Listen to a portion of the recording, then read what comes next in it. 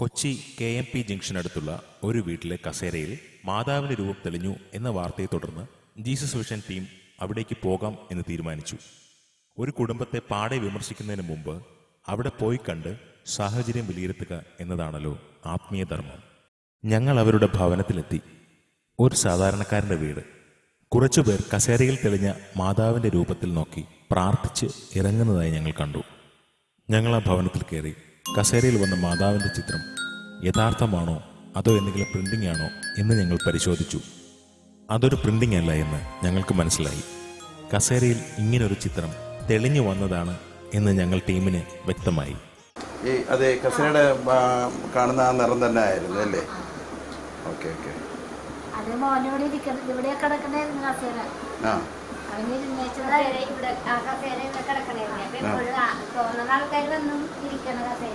ഇത് എപ്പോഴാ കണ്ടത്? ഇത് കഴിഞ്ഞ ചൊവ്വാഴ്ച. ആരാ ആദ്യം കണ്ടത്? ആരാ? അമ്മയാണ് കണ്ടത്? മകനാണ് കണ്ടത്? ആ ഹാ.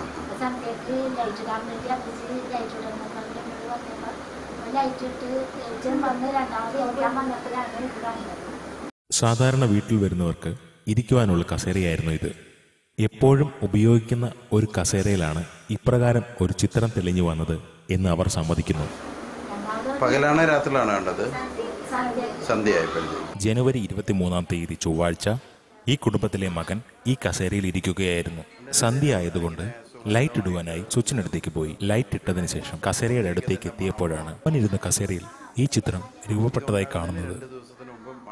കസേരയിൽ എന്തുകൊണ്ടാണ് ഇപ്രകാരം ഒരു ചിത്രം രൂപപ്പെട്ടത് എന്ന് ഈ പാവം വീട്ടുകാർക്ക് അറിയില്ല. ഇന്നും അതിന്റെ അർത്ഥമറിയാതെ അവർ ഇരിക്കുകയാണ്. എന്തെങ്കിലും ഇങ്ങനെ സുഗന്ധമായിട്ട് എന്തെങ്കിലും പിന്നെ കുന്തിരിക്കത്തിന്റെ മണമോ ഇതുണ്ടാകുന്നതിന് 2 ദിവസത്തിന് മുമ്പ് മണം ഉണ്ടായിരുന്നല്ലേ?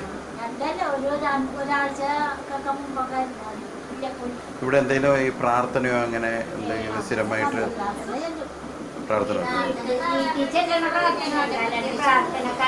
ഇവരുടെ ഭക്തി എത്രത്തോളം ഉണ്ട് എന്നറിയാൻ വേണ്ടി ടീം അവരോട് നിങ്ങൾ സ്ഥിരമായി ധ്യാനത്തിനോ വചനപ്രഘോഷണത്തിനോ പോകുന്നവരാണോ എന്ന് തിരക്കി. അവരുടെ മറുപടിയിൽ നിന്ന് ഞങ്ങൾക്ക് മനസ്സിലാക്കാൻ സാധിച്ചത് സാധാരണ ഒരു നാമധേയ ക്രിസ്ത്യാനി ജീവിക്കുന്ന രീതി എന്നാണ്. എന്തെങ്കിലും ധ്യാനമൊക്കെ കൂടുന്ന കുടുംബമാണോ ഇത്? ധ്യാനം കൂടും.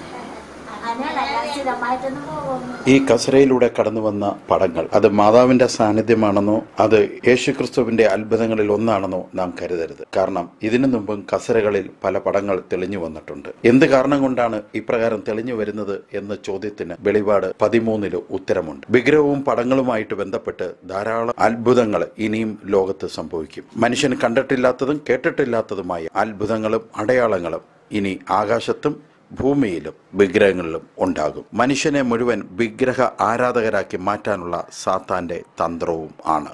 ഇതിൽ ആരും പെടാതിരിക്കുക. പരിശുദ്ധാത്മാവിൽ ദൈവത്തെ ആരാധിക്കാൻ ശ്രമിക്കുക. ലോകത്തിൽ നടക്കുന്ന ക്രിസ്തീയമായ മിക്ക സംഭവങ്ങളും അവയെക്കുറിച്ചുള്ള വചനത്തിന്റെ പൊരുളുകളും നിങ്ങൾക്ക് ലഭിക്കുന്നതിനു വേണ്ടി ഈ യൂട്യൂബ് ചാനൽ നിങ്ങൾ സബ്സ്ക്രൈബ് ചെയ്യുക. ലോകത്തിൽ നടക്കുന്ന ക്രിസ്തീയമായ മിക്ക സംഭവങ്ങളും അവയെക്കുറിച്ചുള്ള വചനത്തിന്റെ പൊരുളുകളും നിങ്ങൾക്ക് ലഭിക്കുന്നതിനു വേണ്ടി ഈ ഫേസ്ബുക്ക് പേജ് നിങ്ങൾ ലൈക്ക് ചെയ്യുക.